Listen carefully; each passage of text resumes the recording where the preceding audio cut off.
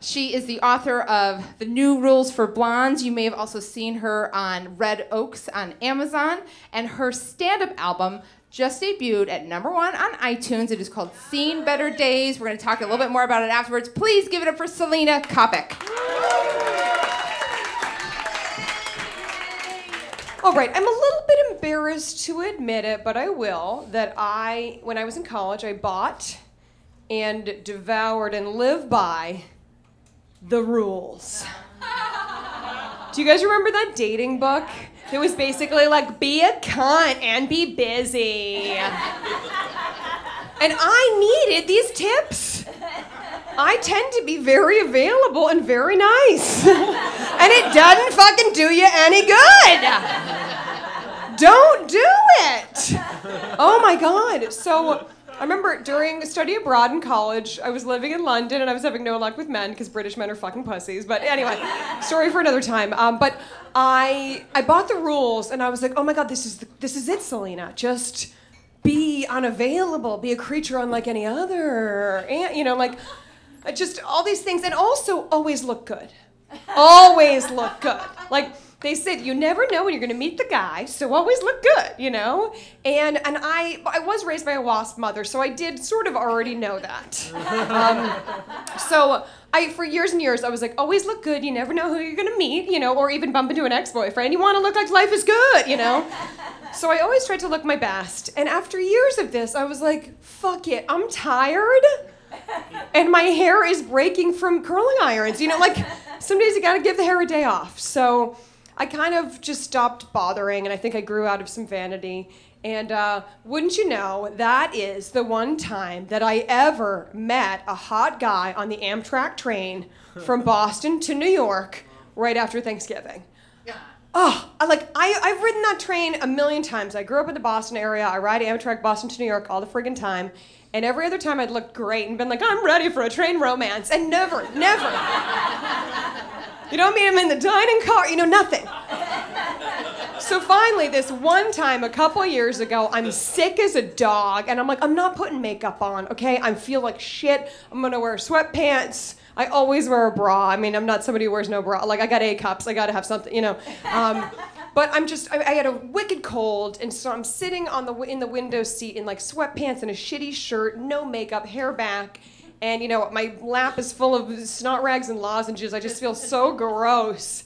And of course, of all fucking train rides in my entire goddamn life, this really cute guy who's totally age appropriate and gainfully employed is like, is this seat taken? And I was like, what the fuck?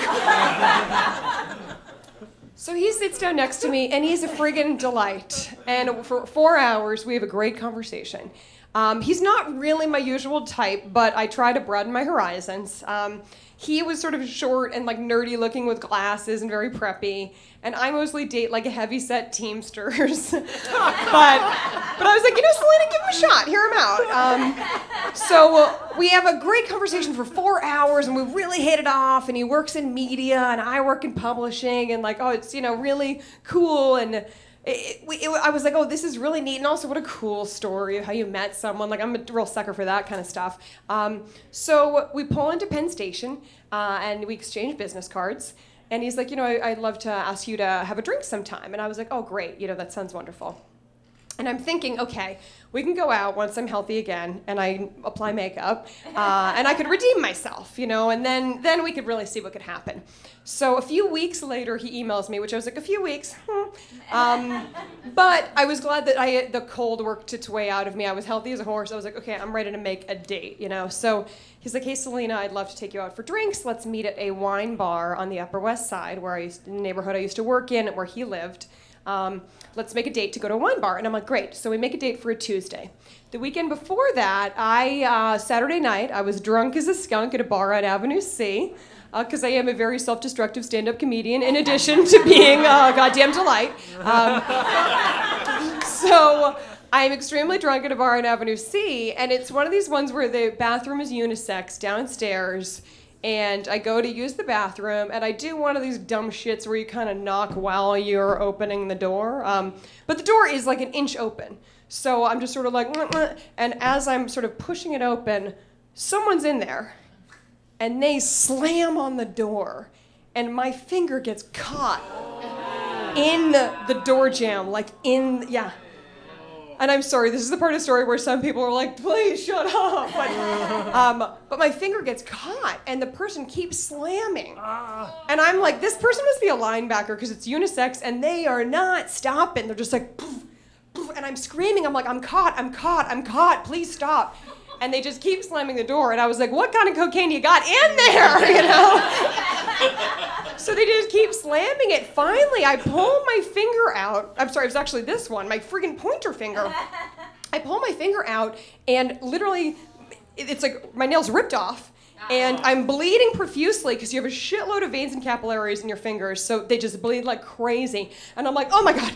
So I run upstairs because I was like, I think I need to go to the ER. Oh my, like I'm bleeding so badly. And I run upstairs and there's all these like tough ass barbacks who are like dudes, you know? And I'm like, ah! And they're like, ah! I mean, this is like the worst thing anyone has ever seen. And I'm like, I know! Oh my God, it's so painful, it's weird, you know? Like, but thankfully I'm so drunk that I'm just like, oh God, what? Saturday night, you know? Like, so these sweet barbacks give me a towel to wrap it up in, and I'm just like, well, guess I'll go home, good night. So I go back to my apartment and just fall asleep, and I'm like, I'll sleep it off, what? Like, I wake up the next morning, I was like, oh God, this! So I was living on the Upper East Side at the time. I go to Lenox Hill. They are delightful. They give me a tetanus shot, because they're like, when was the last time you had a tetanus shot? I was like, who knows? And they're like, don't worry, you can never have too many. Turns out, so good to know. You can just, you know, don't worry, unlimited tetanus shots, it's okay. So they give me a tetanus shot, and they're like, you know, this is nail avulsion complete, which is like the fancy word for your nail got ripped off. And they're like, okay, for a few days you're gonna have to wear this really like pretty thick wrapping around this finger, just to keep it from bonking into things and being in pain. And so they wrap it around, and it's really, I mean, it's pretty huge. And I don't want to put my finger down because blood will rush to the tip, and that's very painful. So I really want to keep it up like this. And I look like I'm wearing a foam #1 finger. I'm just like, what's up? #1, always up top. You know, like, I look like a total idiot. Oh, and I'm going on a Tuesday date with this guy from the train. Cool. He's going to think I'm totally cool and normal now that I don't have a cold anymore. So I don't know why I didn't cancel the date. I was like, let's do it, you know, only live once. So he shows up to the wine bar, and I'm like, hey. And he's like, hey. I'm like, long story.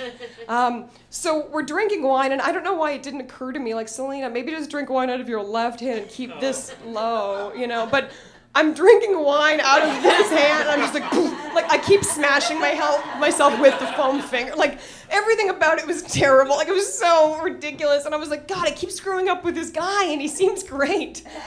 So a couple weeks later, he's like, hey, you want to go out on another date? And by that point, at least the foam finger was off. I had literally no nail, so it looked like I had a skin finger. Like, it was the weirdest thing. But I did have use of all my digits, which, I mean, you don't know what you got till it's gone. Like, it's pretty nice to be like, 10 fingies, here we go, you know? So I'm like, okay, this date, I'm gonna redeem myself. Everything's working, I'm not sick, all my digits work, let's go, you know? So we go out for wine and pizza, and A-okay, I got stomach like steel, I could eat anything, drink anything. Somehow, apparently not on this night, what? I am not lactose intolerant, okay? But we go to a pizza place, and we eat and drink, and it's really fun, and then he's like, hey, you wanna go back to my place and watch a DVD, this was a couple years ago, of Gone Baby Gone. And I am from Boston, and like every dumb masshole you've ever met, I'm obsessed with all Boston films. And I will ramble on about whether the Kennedy accent is correct, the fact that there are actually 2 Boston accents. One is, you know, the Brahmin, one is the Bill Ricca. Anyway, I love a Boston movie, you know? So I was like, Gone Baby Gone, God, you know my catnip, let's do it. So we finished dinner, and we're walking to his apartment, and as we're walking, I feel like a stabbing pain in my stomach. And I'm like, oh no. Like, and it's the kind of stabbing pain where I was like, okay, diarrhea is imminent. You are going to take a liquid deuce, and the clock is ticking, you know? So choose your own adventure, kiddo. Like, you got 2 options. 1, try to say a quick goodnight and scramble into the woods. Because Central Park close by, or a Starbucks, you know, if you can find one, good luck. Or 2, go home with this guy, but get it going quick. Like, and I knew he lived in a 4th floor walk-up, and I was like, I don't know if we have time. Like, so I was like, I don't think I can find a Starbucks in time and get the code for the bathroom. Like, I gotta go to his house. So I go to his apartment, and I'm leading a like Girl Scout troop hiking trip. I'm like, let's go! Come on! Like, and we're going up the 4th floor walk-up, and I'm like, come on, slow bones, let's go! Like, hustling up these 4 flights of stairs, go, go, go, you know? Finally, we get to his apartment. I'm like, I gotta pop in the restroom. And he has a beautiful apartment, and there's actually a few rooms in it, which was shocking to me. Yet I go into the bathroom. The door is about as thick as a piece of paper.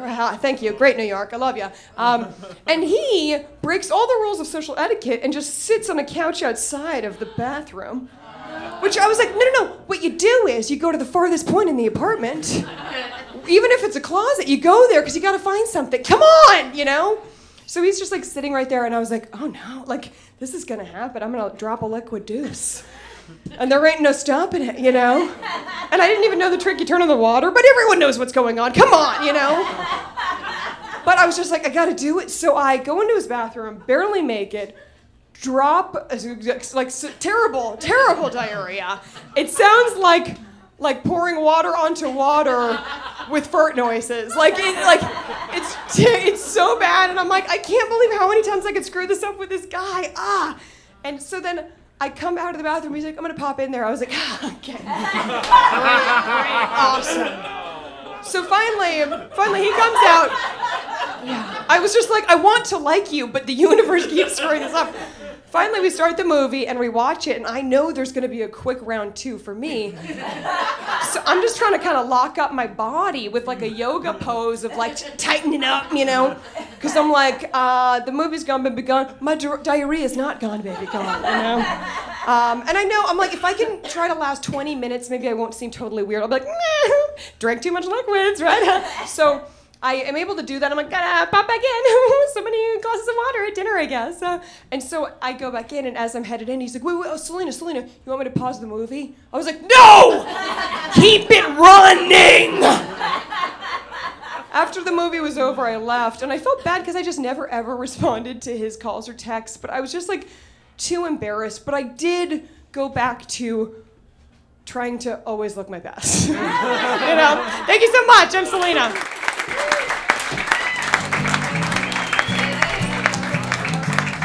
Comes the one